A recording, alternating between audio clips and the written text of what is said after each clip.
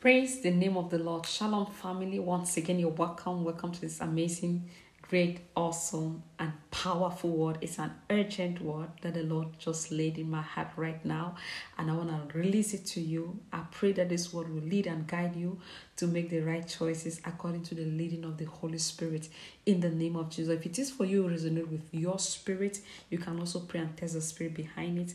But if this word is for you, I think you should take it to the place of prayer, pray more about it, and ask God for divine leading.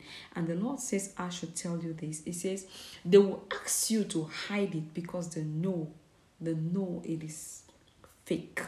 They will ask you to hide it because they know it's fake. Now, the vision that the Lord just showed me right now is a plot of the enemy. Now, this particular people or this particular person will come to you and explain something that seems to be so real.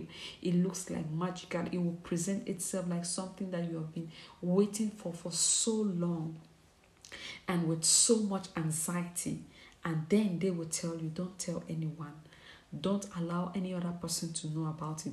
Many times when you've got a testimony or when you've got, something, you want to keep it to yourself first to verify all of that.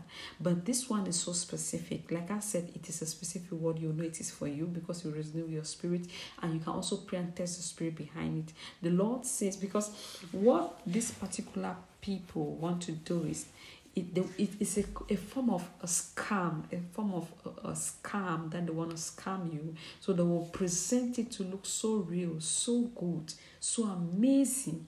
And it's an opportunity you've been expecting so much. But God says, this is a sign to show that it is not real. They will tell you to hide it. They will tell you not to share it with someone. They will tell you that you should not inform anybody about it so that the person will not take your opportunity. Meanwhile, they are struggling to exploit you and to use you and to scam you. And the Lord says, beware, beware. No matter how real it looks like, no matter, how presenting it looks like, the Lord says, beware. Take it to the place of prayer.